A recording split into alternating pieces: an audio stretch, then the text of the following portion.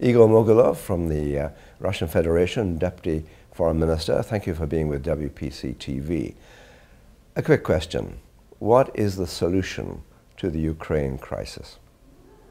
Okay, thank you for asking me this question. Solution to Ukrainian crisis would be establishing all-encompassing dialogue within this country, within Ukraine, between central authorities and all regions of the country, including southeastern regions of Ukraine, and also all political forces. So my answer would be comprehensive, all-encompassing dialogue, as it is stipulated by Minsk arrangements that were reached by parties concerned. But there seems to be, to me, to be an absolute lack of trust by the West about Russia. And how do you resolve that problem? The problem of trust is it's a problem which not easy to resolve, obviously. And I agree with you that there is lack of trust. And my recommendation would be to fulfill your own obligation. I mean...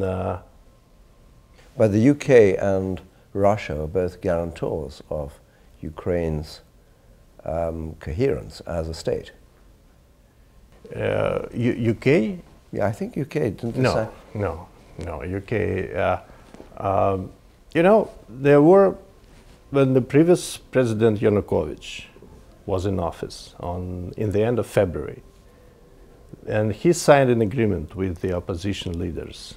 There were 3 guarantors of this agreement, and they were foreign ministers of France, Poland, and Germany. There was no UK there. So on the next day of that agreement, there was coup d'etat in Kiev, and those guarantors did nothing to guarantee what they were supposed to do. And again, if you're asking me about trust, my answer would be you should stick to your obligations and you should fulfill those obligations. And one of the points of that agreement on February 21st was the forming the government of national unity and constitutional reform in Ukraine. Nothing of this was done up to today. Are you encouraged that with Poroshenko? In what sense? In the sense that he's a different personality at the top of the Ukrainian government.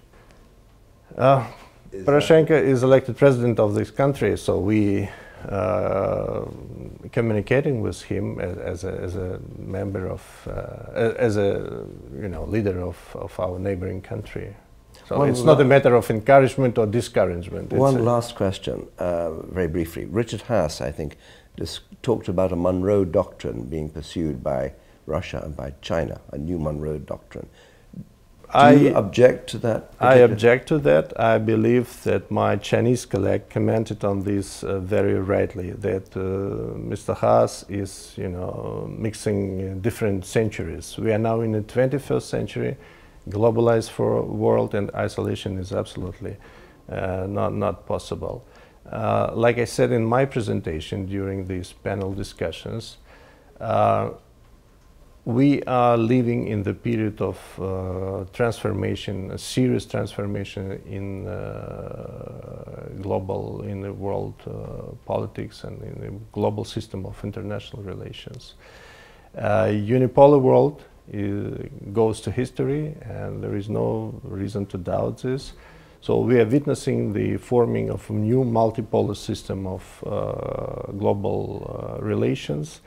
And in that sense, there could be no Monroe doctrines in this new multipolar arrangement. And that Igor V, thank you very much for being with WPC TV. Thank you.